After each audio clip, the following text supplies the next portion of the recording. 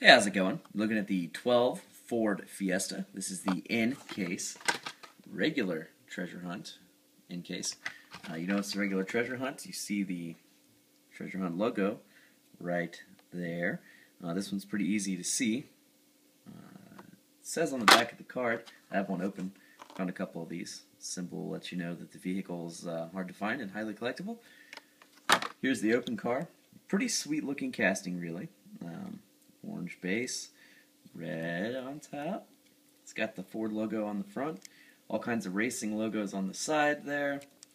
Pretty sweet casting. I was very excited to find several of these. I think I found 5. I don't know. I picked up a couple for a buddy and keep the rest for myself. I'll do some track videos with them and stuff like that. I really like this casting. Now it's kind of hard to find at first. Now Walmart seems to be getting 2 versions of dump bins. It seems that one has the Zamax in it and the other one has the treasure hunts.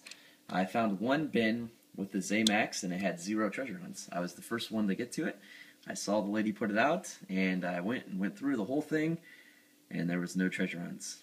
And then I went to a different Walmart and they put out a fresh dump bin. Again, saw the lady put it out, first to go through it, and found 2 treasure hunts. So, but no Zamax. So it's definitely a weird situation going on with the Zamax and the treasure hunts at Walmart. But I know the in case is also showing up at Kroger. It's also showing up at Toys R Us, and I saw it at Target as well. So be on the lookout for these little guys. Definitely cool casting, rolls good, and looks great too. Anyways, thanks for watching. Please check out my other videos and have a great day.